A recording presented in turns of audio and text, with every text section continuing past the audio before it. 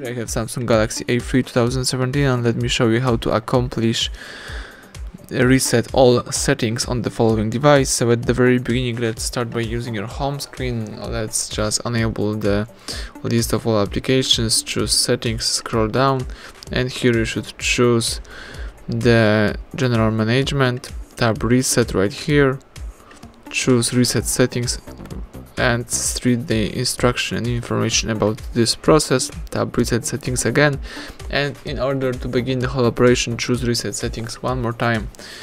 And right now the device is restarting and rebooting. The phone is bringing back the default settings.